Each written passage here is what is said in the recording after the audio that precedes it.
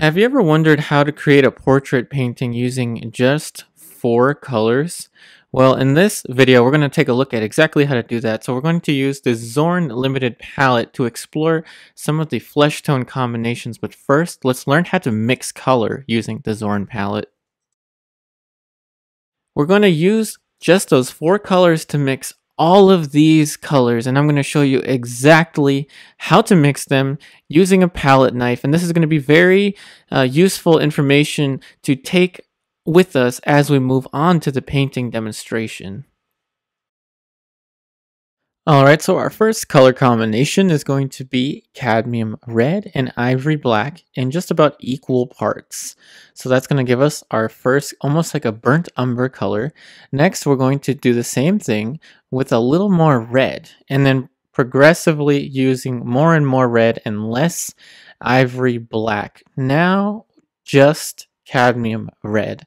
This is just cadmium red at this point. Now we're going to mix cadmium red, a little bit of our white, and some yellow ochre. We're going to add the yellow ochre only after putting the white, and that white that I'm using is zinc white. So that is white, red, and yellow ochre to create a kind of half orange. Now we're going to combine our yellow ochre and a little bit of ivory black. So yellow ochre, a little bit of ivory black to give us a nice deep yellow, and now just yellow ochre. So that was just yellow ochre.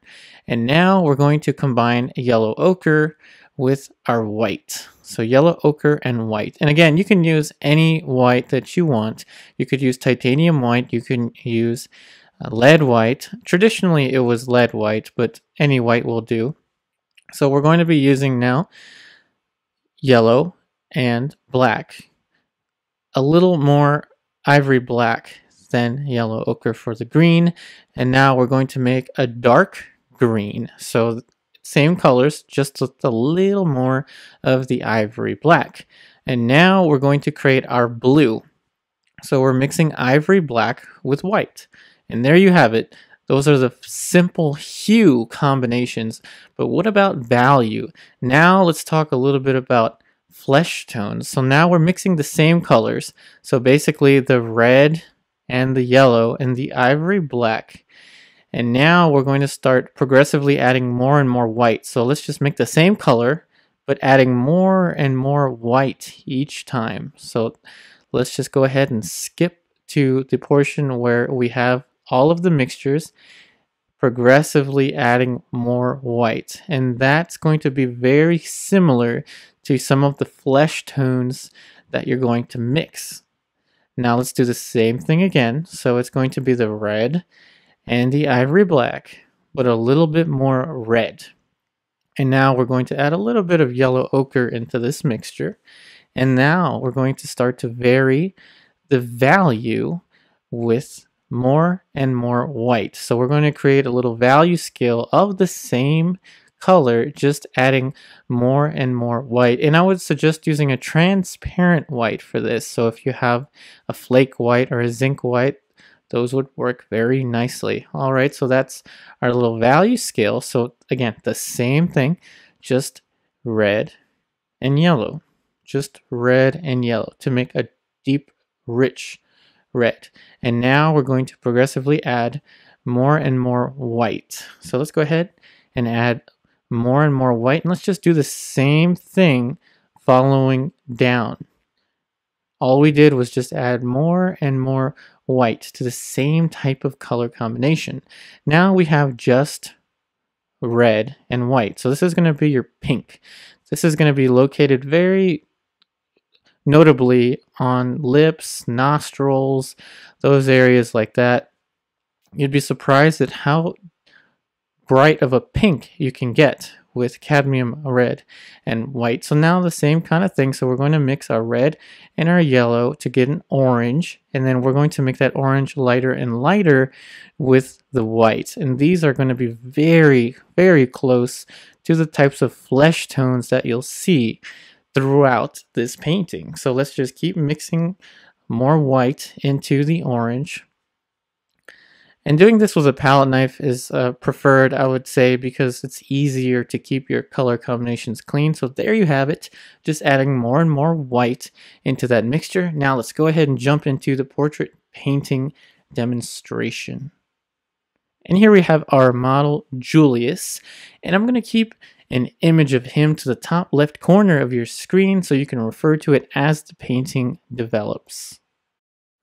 Now, if at any point in this video you become curious as to what materials I'm using, I'm going to have all of that information typed up for you in the description box below. So go ahead, feel free to scroll down to the bottom and you'll be able to see a list of exactly what materials I'm using. So I'm using a approximately size 2 Filbert bristle brush as my drawing brush.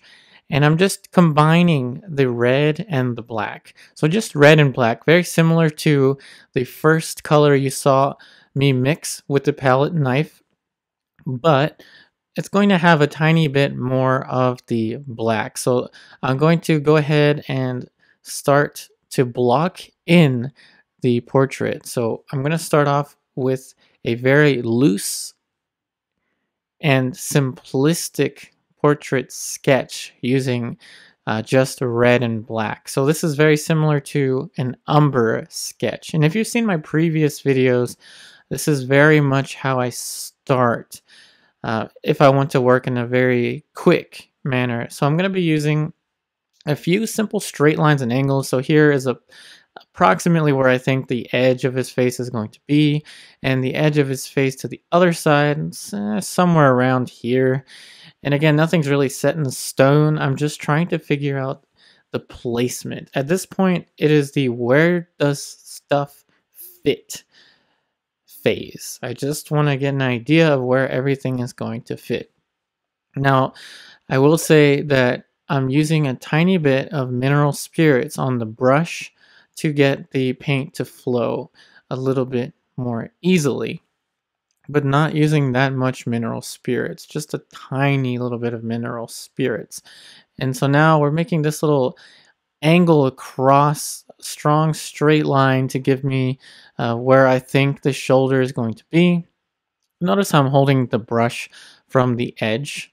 So I'm holding the brush from the edge pretty much the furthest distance back and kind of working with my arm extended so I can get an idea of the big picture, working very simplistic. I'm not trying to create a finished outline at this stage. I'm just trying to get an idea of placement. If I can get the head placed where I want it to be in, say, the first 10 minutes or so, I'm in a good place. So now I'm going to start to etch in this little rectangular shape here, and this is going to be for the axes of the eyes and the axes of the eyebrows. And now we're going to start to put in the center line. So noting that the center line is telling me that the head is turned in 3/4. So it's turned in 3/4 relative to me. A little closer to a little closer to centered, I would say. But I can't really tell. I think it's exactly 3/4 to be honest. So now we're starting to put in some little indications here for the eye sockets. So here's a little simple rectangular shape, and now let's put in a strong plane change here for the forehead, and it's also a little shadow shape as well. Notice how very loose and simplistic these marks are. Sometimes you'll see me create a transfer drawing with a very meticulous drawing start. And I like to do that once in a while. And then sometimes I like to go in with a drawing brush in this manner and just sketch. Just create a lot of simplistic straight lines and angles.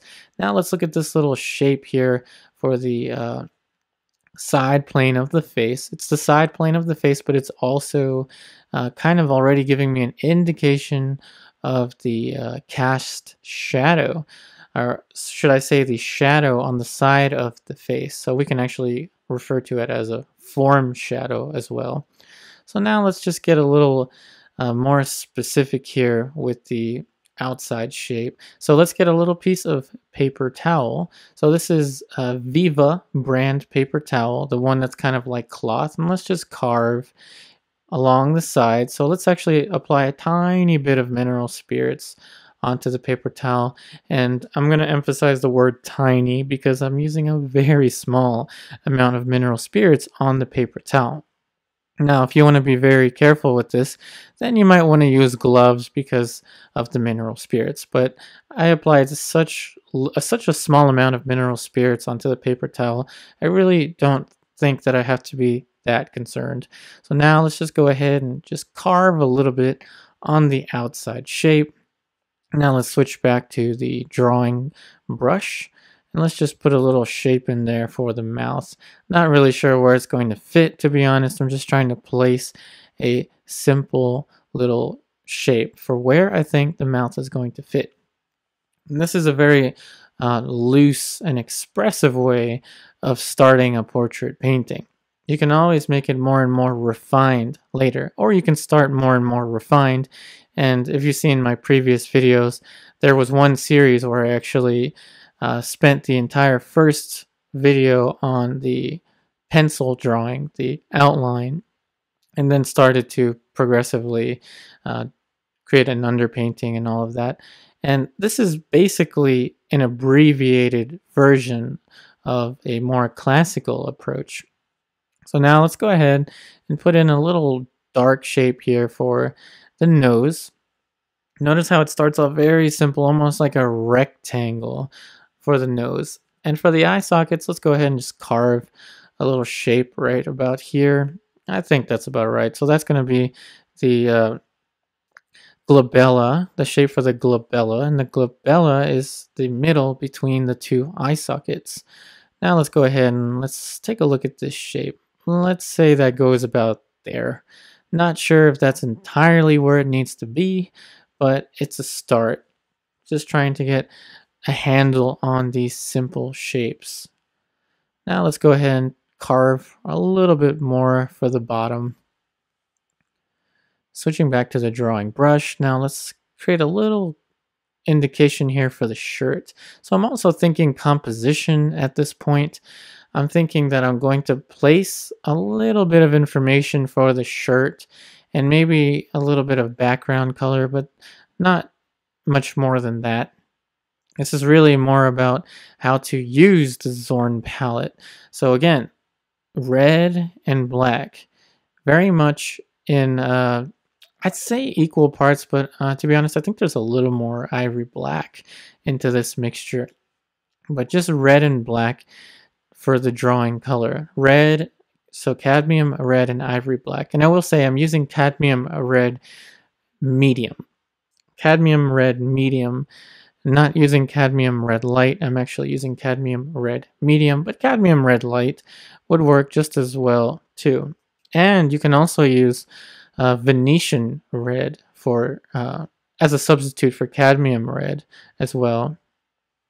But in any case, let's carve a little shape there. So we just carved in a little bit of light for the sclera of the eye to the left of your screen. Kind of cut that in a little bit too wide, so I started compensating for that by drawing in the iris of the eye and a little shape for the bottom of the eye socket. Now I guess it's time to start to etch in the little shape for the cast shadow using very little trace amounts of mineral spirits, almost none, almost zero mineral spirits, very tiny bit of mineral spirits. And so now look at the eye to the right of your screen. It's kind of messed up. I think it needs to get a little bit lower. So let's go ahead with the paper towel. We just erased a little mark to angle it further down. So let's see if that angle is correct. Now let's just bounce back to the other eye socket and then just carve in a little simple plane change there for the side of the nose. And we're creating a little plane change using the paper towel. Very much like a sketch. Treating this just like a sketch. Very loose, very simplistic. And I don't always work this way. I try to be an explorer when it comes to the approaches in portrait painting. I'm not going to tell you you must stick to this one way, and this one way is the only way that you can create a portrait. I just don't think that that's fun. I think it's fun to explore a variety of different approaches, some more realistic, some more expressive, others more colorful, others more monochrome. I love all of it. And now let's go ahead and put in a little dark shape here for the bottom of the nose, just a little dark shape there. Who knows if that's where it's going to be, but let's just put that in there. Now let's look at the little side value here. So with a little more ivory black, probably too much ivory black, so I'm gonna go back with the paper towel and pretty much a clean portion of the paper towel. I'm just spreading the ivory black and the cadmium red. And it's at this point that I should mention that ivory black and cadmium red are extremely slow dryers. They dry really slow. So I would recommend if you're going to use a medium, which I'm going to be using when I get into color, use a fast drying medium, something like your Liquin or your Gamblin makes one called Galkid. But what I'll be using is a medium called Neo-Megilp, and I think it's also produced by Gamblin. Don't quote me on that. I think it is produced by Gamblin, but Neo-Megilp is a nice fast dryer. But I didn't use the medium yet, and I will only use the medium when I start to add more layers of color. In any case, I'm going to use a little more of the cadmium red, a little more cadmium red and ivory black. Again, cadmium red, ivory black together are very similar to a burnt umber. A burnt umber, which is what I usually use as a drawing color. Sometimes I'll use raw umber. Raw umber is a little bit more greenish, usually, than burnt umber. But in any case, I just recharged that drawing color on my palette. Now let's go ahead and take a look at the little shape of the eye socket on the corner here. Let's go ahead and make a big, bold, brave brush mark. Come back in with the paper towel. And we just, let's carve that shape. I'm trying to make it a little bit more specific. Just add a tiny bit more specificity. And now you can notice I'm holding the brush kind of in the middle now. So if I'm holding the brush in the middle, you can tell I'm going to start to subdivide the shapes into tinier and tinier shapes. Now let's look at the bottom of the chin. Now let's look at the side of the neck. Not very confident about this little shape here, so I'm going to erase part of it for the back side of the neck. That looks about right. Now let's just move the bottom of the ear. Notice how very malleable and fluid this drawing is at this stage. Malleable and fluid meaning that I can move the shapes around with a lot of facility. It's very simple to move a shape to the left or to the right if you keep your shapes very simple and minimalistic to start with. Now let's go ahead and etch in a little bit more for the cast shadow of the side of the face. Just let the brush roam free, very much just treating this like a sketch. And let's look at the bottom shape there. Let's subtract a little. So let's use a brush to look at the angles. So the angle of the eyes and the nose and the mouth. Here's our caliper. So I'm just looking at the length of the forehead, comparing that to the length of the nose, and then comparing that of the nose down to the chin. Now let's go ahead and top of the hairline to the chin and make a horizontal. All right, so that is telling me that I made the head a little bit too wide for the length of the head.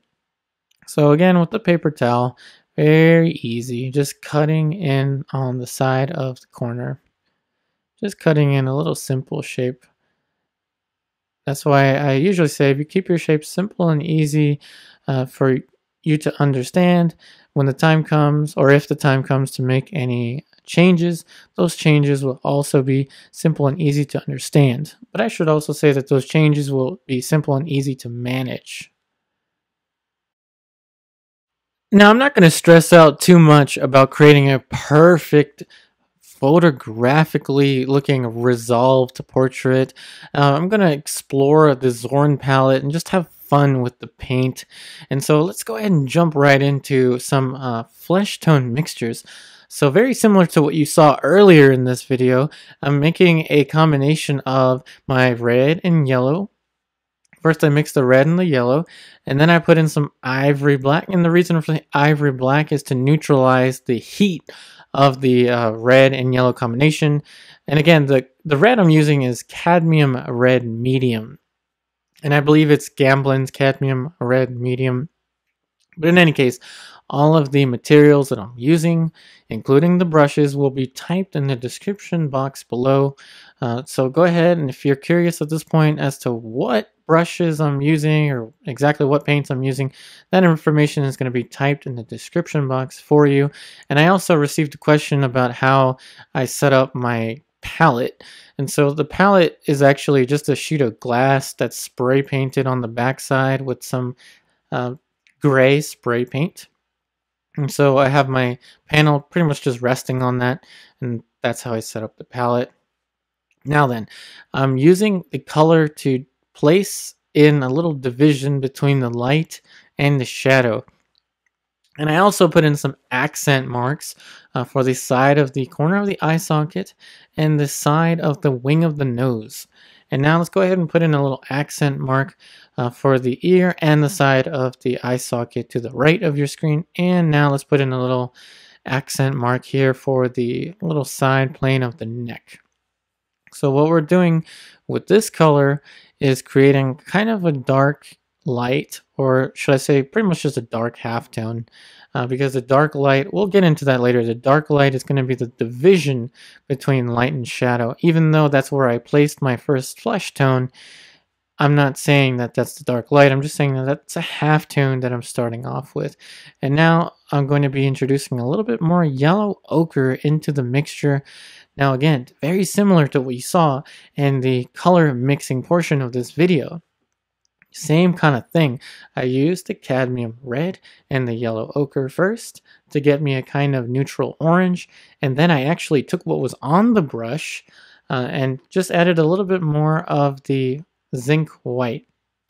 So again, I'm using zinc white for these flesh tones. I actually don't prefer zinc white. I actually kind of like lead white or flake white, but I'm using zinc white because it's a nice and simple transparent white to work with. Now then, exactly like what you saw on the color mixing portion of this video, just using more zinc white to raise the value, and I'm also introducing a little bit more of the cadmium red.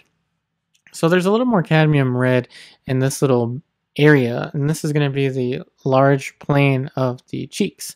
And the reason I'm developing this painting in this way is because we're going to sculpt out the planes, very similar to a clay sculpture. You can imagine these simple chops as plane changes on a large piece of clay. And now let's talk about what a plane is. So a plane is essentially my panel in the light source. A plane is essentially my palette in the light source, meaning it's just a conceptualization of a flat surface in three-dimensional space, and that flat surface will always have a given angle with respect to a light source, and that angle that the plane has with respect to the light source is going to determine what value changes we need to apply to create the illusion of form. And so that's what we're doing right now. Actually, we're using a darker flesh tone, and again, the color combination is extremely similar to what we had for the halftones, just pretty much the red and yellow to create the orange with the zinc white to raise the value, and then when we want to go darker, combining the red and the ivory black. So now let's just add a little bit more cadmium red and some more zinc white.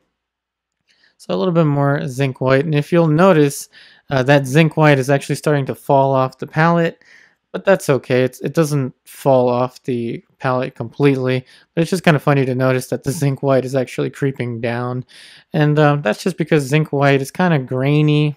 The one that I'm using is Winsor and Newton's Zinc White. Now, if you have a limited palette that you prefer to use, let us know in the comments section below. Go ahead and type what your favorite limited palette is to use. Mine just happens to be the Zorn palette, but what's your favorite limited palette? I'd like to hear from you. Now, let's go ahead and add in a little bit more ivory black. So now we're adding in some cooler and darker notes. Note just means kind of an abbreviated shape, which is what we're doing, abbreviated shapes of color. So the darker shape was for the mustache, and with a little bit more ivory black and cadmium red, we're going to get a kind of dark red, but it's kind of be close to lavender almost, or maybe burgundy. Let's say that it's closer to burgundy. Now we're just going to create this as a flat color mass and add in a dark red accent.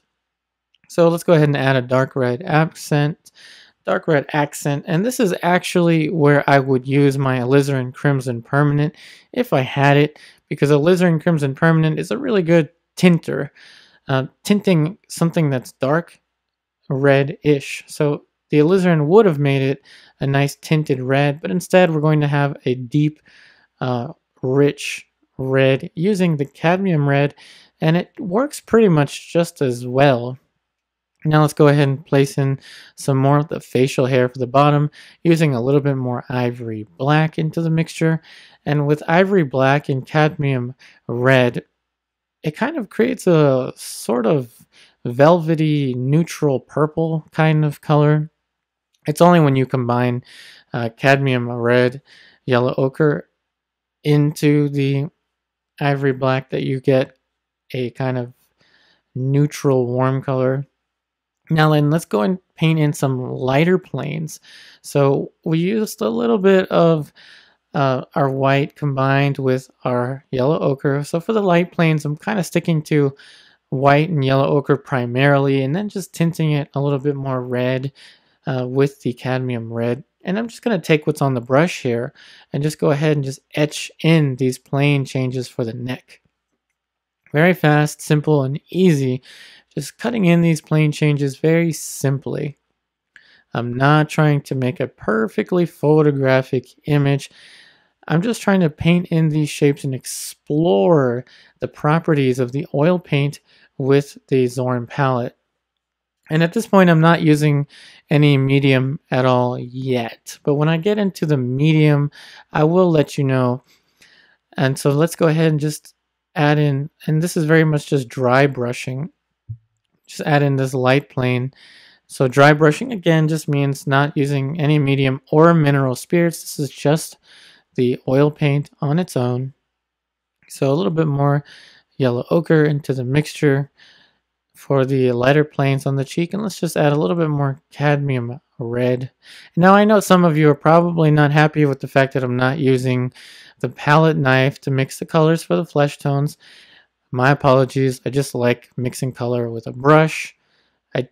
That's my preference. I like mixing colors with the brush. But if you want to see me create more paintings using a palette knife to create flesh tones throughout the painting, go ahead and let me know in the comments, and I'll do what I can for you. But I will say I do enjoy mixing color with the brush. So now a little more of the cadmium red and yellow ochre to create a type of simplistic halftone. Now let's go ahead and add in a little bit more cadmium red and ivory black into this mixture. Now I'm kind of using the drawing brush that I had before just because it already had a similar color, and we're just using it to paint in these dark accents. Very simple and easy dark accents. And I tell you what, if you want to know what are the most efficient accent marks to place in, so remember, an accent is very much what I just put in right there. So an accent is just for the side of the kind of the darkest shapes. Try to look from your peripheral vision. Try to look from your peripheral vision, blur your eyes, or even squint your eyes, and distorting the image in that way kind of actually will help you see what the most important accent marks will be. Now let's go ahead and add just a little bit more of this little half tone here. So notice this little combination of the cadmium red and the ivory black mixing right onto the colors on the palette. And I like to mix the colors right on top of each other on the palette. It just helps me get a type of understanding of where I am on the value scale. So just a simple little flat plane there for the bulb of the nose. And you may be thinking, man, this looks nothing like the photo reference. What are you doing? And let's just face it, we're portrait painters. We're painters. I think it's important to hold on to the abstract, to know how to use the abstract, and not get too caught up with the literal all the time. The literal meaning the perfect outline for the side of the face. Let's enjoy the experience. I'm trying to give you a journey. I'm trying to guide you through the reality of creating a portrait painting, not how to copy a photograph. That's just not what I'm about. I'm about guiding you through the experience involved in creating paintings. Now then, let's just create a little burgundy cool note for the side of the bottom of the eye socket. And again, at this point, I'm taking colors right off of that little puddle that we created for the color mixtures on the palette. Very simple little burgundy color mixture. And there's nothing mysterious about these colors, nothing out of this world about these colors. And I tell you one thing, I'm not trying to make the colors as hot or as orange as the photo reference. So I'm not copying the photo reference. I'm creating a painting that is inspired by nature, so inspired by what I'm looking at, but it also has a bit of freedom to it that's not solely copying the photograph. Now let's go ahead with the palette knife. Remember I said that zinc white was going to be creeping down? Tell you what, if you want to go back to the when I started this painting and just scroll through really fast, it's going to be pretty funny because you're going to see that zinc white just creeping its way down. Kind of funny stuff, right? So now with the palette knife, I'm just taking the paint out. So I'm just moving it to the side, and I'm going to create another mixture of flesh tones with a varying tonality. So again, I'm going to be using the white and the yellow ochre first because the lightest planes look very warm to me. So just white, yellow ochre first, and now I'm just tinting that a little bit with the cadmium red medium. So that's going to be for my lightest lights.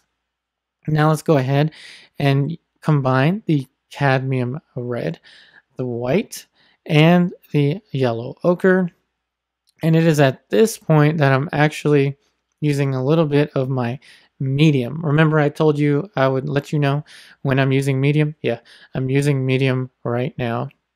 So all I did was just dip the brush into the Neo-Megilp. It's a gel-like medium, and that's it. That's all I did to apply the medium. And so now I'm working my way down the value scale, and these color mixtures are starting to kind of look like the colors that we created in the beginning of this video when we were learning how to mix colors with the Zorn palette. So pretty cool stuff.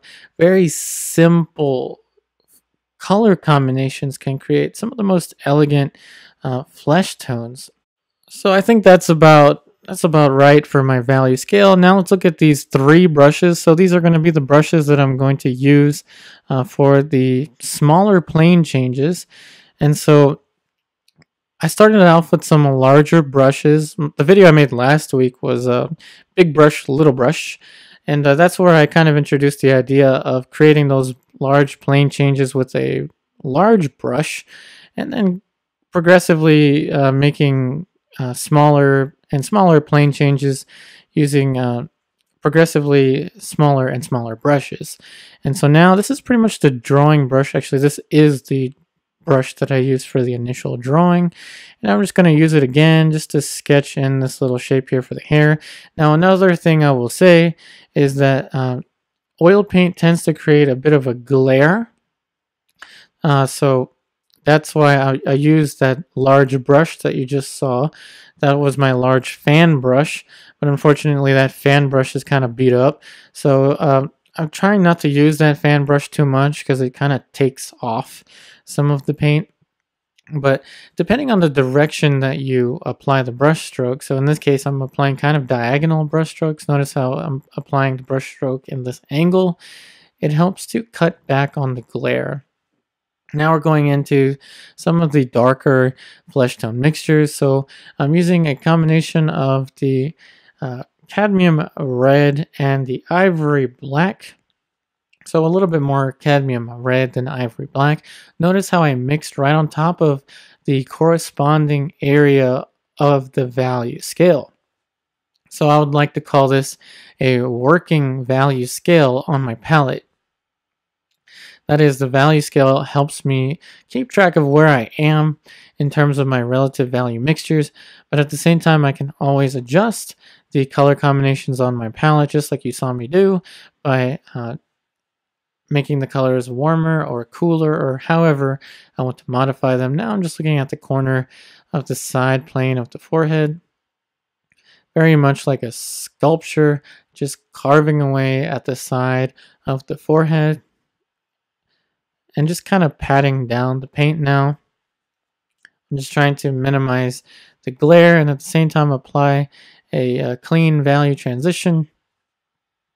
Now I'm going in with the yellow ochre and the cadmium red, and I'm taking off of that little bit of paint that I used or that I obtained from scraping off the colors previously.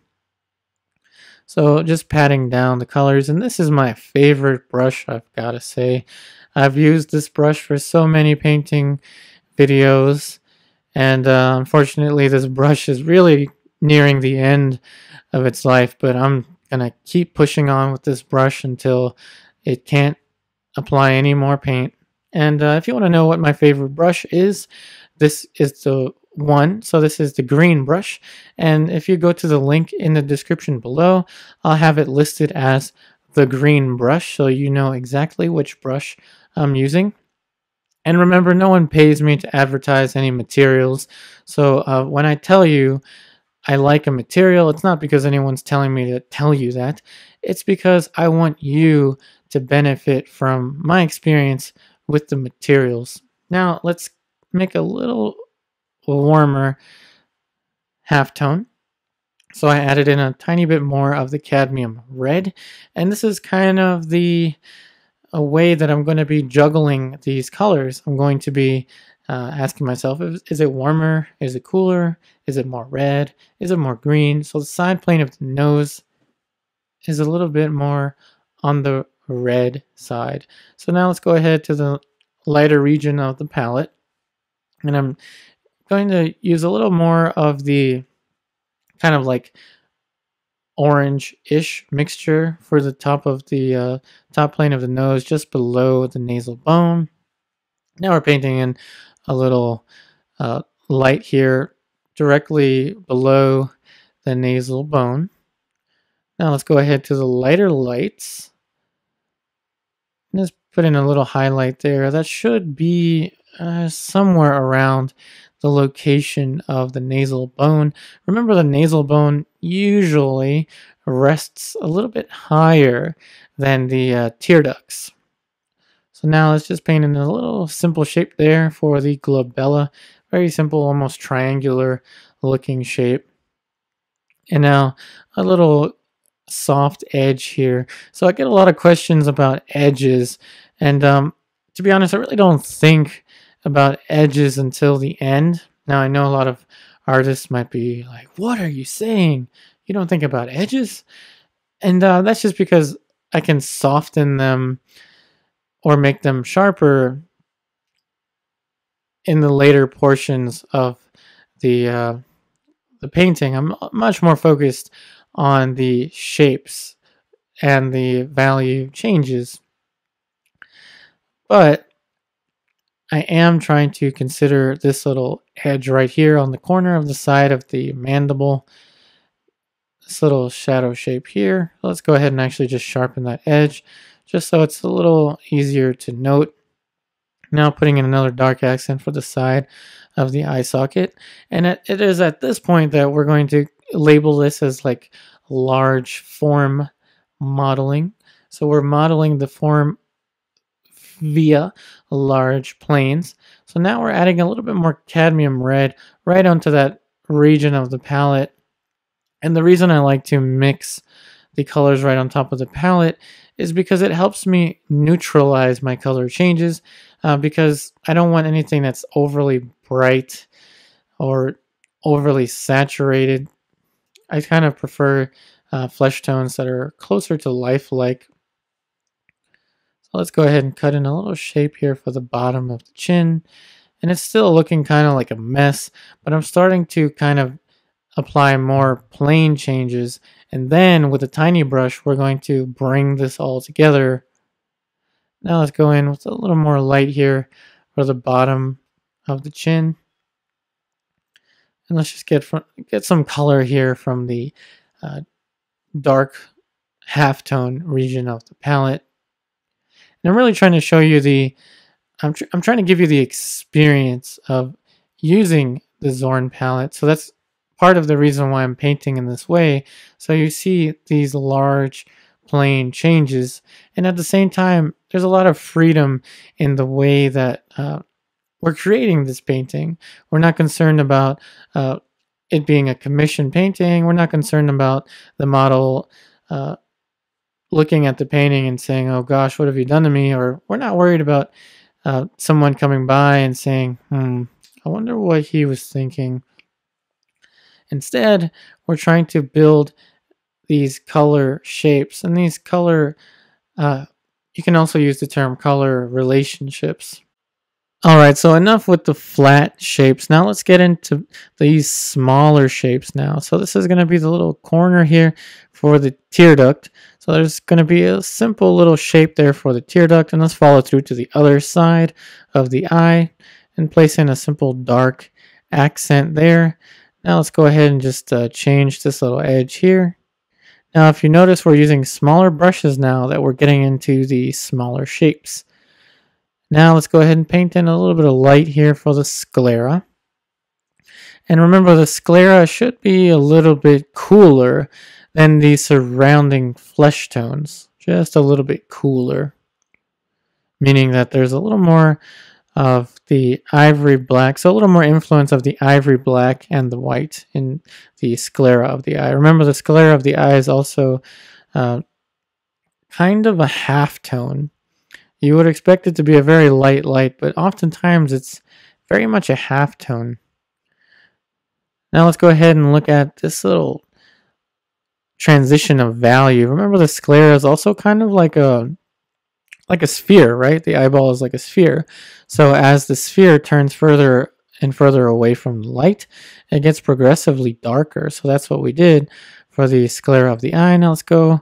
We just painted in a little dark shape there for the bottom portion of the lower eyelid. Just sculpting away, adding in these little plane changes. And it's a little darker near the tear duct because that form is turning away from the light as it approaches the tear duct and then turns back in towards the light. So it's a little bit lighter here. So we're trying to create a little simple passage of form. And again, not really trying to copy the photograph in front of me. Rather, just trying to create basically understanding, or trying to show an understanding of these plane changes. Now a little bit of light here. So a little bit of the white with a tiny bit of the ivory black will give us a nice cool color for the highlight. So that's the highlight on the iris. Now let's go ahead and reevaluate this little dark shape here. So let's go ahead and carve. Remember, I'm kind of applying the brushstrokes in a horizontal fashion, and that is for no other reason than I'm just trying to not have glare. So that's why I'm applying the brushstrokes in a horizontal fashion. Notice even on the little light here for the eyelid. Now a little tip to apply wet on wet transitions of color, which is what we're doing here. So we're applying a wet layer of paint on top of another wet layer of paint. So one tip is to use little to no medium in your first layer. Notice how the paint's nicely sticking onto the surface. So use little to no medium first, and then as you apply more and more layers, painting wet on wet, use more and more medium. Remember, the medium is called Neo-Megilp, and it's a fast dryer. And again, the Zorn palette consists of two colors that are extremely slow drying, and that is the cadmium red and the ivory black. Those are very slow drying colors. So that's why I would recommend using a fast dryer as your medium. And now we're just softening these little transitions here, and at the same time kind of softening the edge between the form of the high lit regions of the eye socket and the side of the concavity of the eye socket. Now let's go ahead and paint in a lighter plane in here. Notice how the paint is nicely sticking on. So again, it's because I'm using thinner paint over top of thicker paint to paint wet on wet passages of paint. And now let's go ahead and make this plane change a little bit more evident, a little bit lighter. So we used a little bit more yellow ochre and cadmium red to that region of color. And again, I'm not trying to make it as bright or as saturated as the photo reference. So that's why I'm making the color changes a little bit cooler. Now let's go ahead and adjust that little edge there. And now let's go in and soften this little shape here on the corner of the concavity of the eye socket. And just softening it with a little light touch.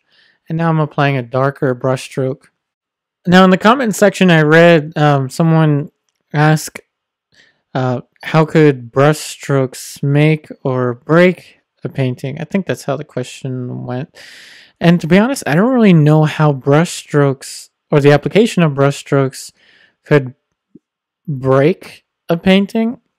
Now the calligraphy in many old master paintings really emphasizes the usage of the brushstroke. If you look at some later Rembrandts, or if you look at some John Singer Sargents, you really can see a great emphasis on the brush stroke. But then, if you really think about it, isn't it what the brushstroke is conveying? Maybe isn't it more important to think about the information given within each brushstroke than to think about the brush stroke itself? So for instance, let's look at this brush stroke there for the bottom of the nose. Dark accent there for the bottom of the nose. And it's a very bold application of paint in that area. Even the highlight is a very bold little application of paint. It almost looks like the sun is peeking through there.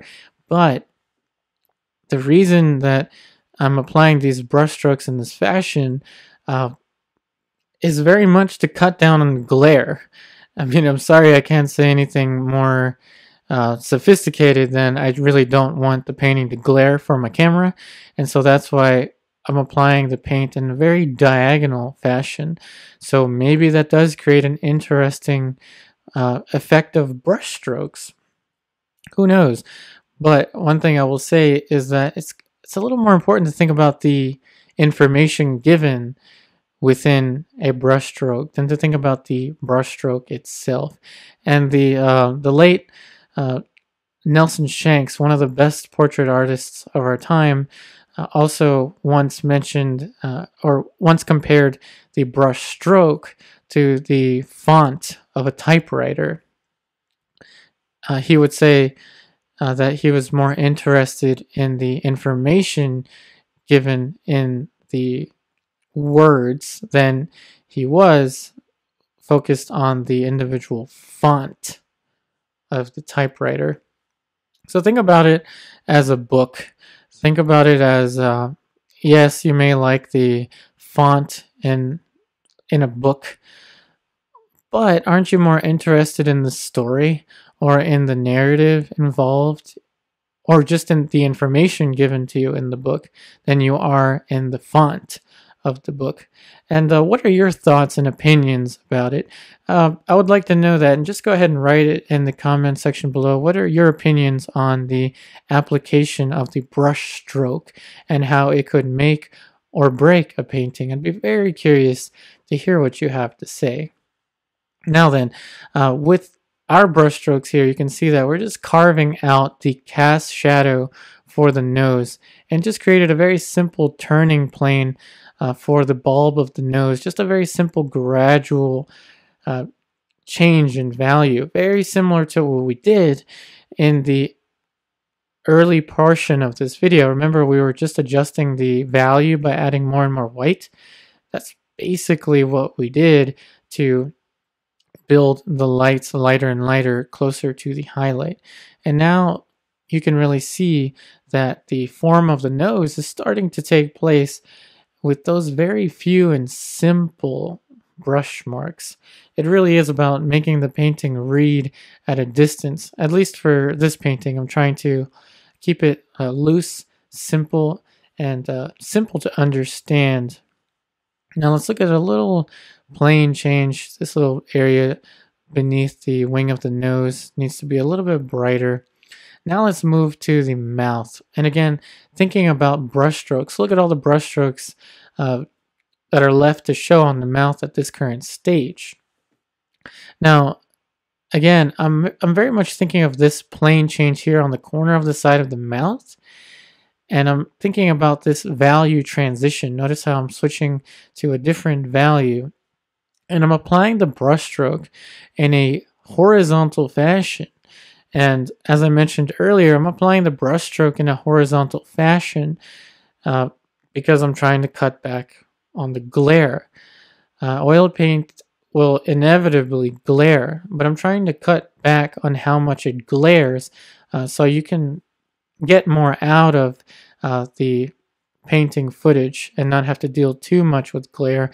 I know that there's still some glare showing, but I'm doing the best that I can with that. And now you can really see how simple and abstract the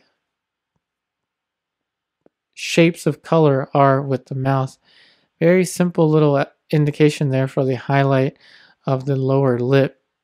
And I'm trying to keep it loose and abstract. And again, the color combinations are not all that difficult. And it's amazing that we can create all of these intricate little color changes with just 4 colors. And again, the light pink, like I mentioned before, on the lips is again just the cadmium red and the white. Very nice and broad prismatic color range that we can get out of just 4 colors. And if you can do this with 4 colors, imagine what you can do with 20 or so colors. It'd be out of this world how many colors you can create. But always remember, it's about, if you're trying to create form in a painting, it's all about the value. Now let's look at this little light here for the philtrum. So I'm trying to paint in a little bit of a light. Remember, the philtrum is that teardrop looking shape connecting the root of the nose, that is the middle of the bottom of the nose, and the upper region of the middle of the lip. So that is the philtrum shape. Now let's go ahead and look at this little boundary. So this is kind of the side plane of the orbicularis oris, and at the same time it's the little dark shape for the mustache. And what's the orbicularis oris? What's he talking about? So the orbicularis oris is just a fancy way of saying the shape or the structure of the face that encompasses the mouth. Now back to the topic of brush strokes. Let's look at the accent shape for the corner of the mouth. This is a nice little area just to drop in, just a singular little brush stroke. So let's go ahead and just make it a little darker. So there you have it. That's a nice little area just to put a single little brush stroke down. And at this stage, I'm also, as you can tell, I'm using round brushes. So I like to use round brushes for this stage or the later stages of painting because it gives me a nice, kind of a nice sharp point like graphite. So again, using the round brush for that, but I'm still using my little size 2 or approximately size 2 Filbert brush in some areas in this corner as well. So I'm looking at the edge now for the facial hair. Notice how we just painted in a few simple loose brush strokes there. So I'm thinking about the edge now for the bottom of the chin. And I'm thinking that I want this edge to be a little bit softer. So I know that the shape for the chin is very important, but at the same time I'm thinking about the edge quality. So that's why I'm softening some edges and sharpening others. So now in this area here, I'm adding a little bit more of the yellow ochre and cadmium red. So just a little bit more light there for the highlight of the chin. And just going to soften the edge even more with a dry brush. Now let's go ahead and add a background to this painting. So I'm going to be using a greenish color. So very similar to what we did in the beginning of this video where we mixed the colors with the palette knife. Same kind of stuff, just combining yellow ochre and ivory black to give me a nice greenish color, and then adding just a little bit of our red and yellow for a kind of more neutral green. So now let's just fill in the rest of the background with this color. And again, as you notice, the oil paint tends to glare, so I'm trying to stick to a horizontal fashion or horizontal direction with the brush strokes, simply because I'm trying to cut back on that glare as much as possible. And now we're going to paint in a very simple shape, a very simple dark shape for the hair, using just ivory black and a tiny bit of cadmium red. And that was cadmium red mixed with yellow ochre first, then applied the ivory black. And if you're thinking of layering a painting using the Zorn palette, think very carefully, because ivory black, again, is an extremely slow dryer, and the hair has the most ivory black in any of the regions of this painting. And so that area of the painting, this area is going to take a very long time to dry. So if you're considering layering the painting, try and give your painting at least a week to dry before going back into it.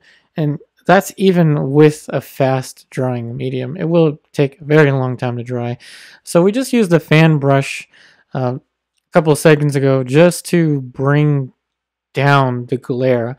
Again, it's a constant battle with the glare, and you can really see it now with that horizontal-ish application of paint. So now I'm going to go ahead and try to eliminate the glare again, and let's go ahead and just do that all over again. So I'm just taking color right off of the palette, so just taking flesh tone into the hair to make the shape of the hair, and a very simple little touch there for the hair. I don't want to do too much.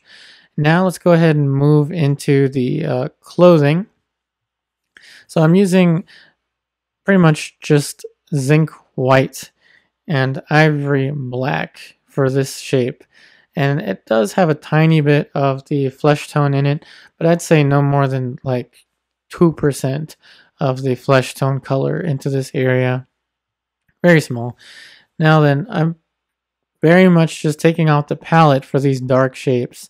So I took something that was dark and gray-ish off the palette and just used it for this little dark region for the clothing. And we're building the vignette. And if you've seen my previous videos, you know what a vignette is. So a vignette, if you don't know, a vignette is an area of the painting that you leave unfinished on purpose, or say leave less finished on purpose, just to complement the areas of the painting that are more finished. So if you didn't know what that meant, now you know what that means. Now let's go into the little intricacies of the folds on the sweater. So with a healthy amount of zinc white and ivory black, we're just painting in these little light shapes.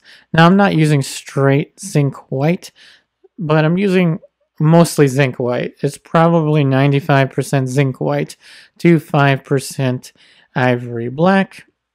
Now let's go ahead and just add a little touch of value change on this little corner and just soften the edge.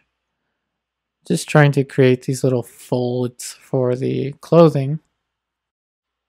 And I don't want to do too much for the sweater, so I'm only going to apply a few little plane changes and a few little brush strokes. I'm actually going to let some of those larger brush strokes show in the area of the sweater, just kind of for fun. And then we're going to move on shortly to the ear. And so with the ear, I'm actually just going to place a little bit of light here. Notice how only a little bit of light is showing for the ear. So this is the kind of like, you can think of it as the rim of the ear, also known as the helix of the ear. And there's a little bit of light ramping around the side of the ear. So again, let's switch back to that fan brush just to eliminate some of the glare. And let's paint in a little dark shape here for the tragus of the ear. So the tragus of the ear is that little piece of the, basically that little hook looking shape of the ear. Now let's go ahead and paint in a little shape here for the earlobe. So just a little shape, indication of shape there for the earlobe. And with this painting, I'm not trying to create a perfectly photographic image. I'm pretty much just playing the game of how simple can I make it such that it reads at a distance. And that's really what I'm trying to go. That's where I'm trying to go with this painting. Now let's go ahead and paint in just a little bit of information here. So the tiny brush strokes now, so a little bit of information there. There lives just a little tiny bit of light there. Not trying to paint too much, just little bits of information here and there. Let's just soften that little edge a little bit with the brush stroke. And now you can really tell that most of the brush strokes are actually kind of in a diagonal fashion. And again, you know why they're in a diagonal fashion.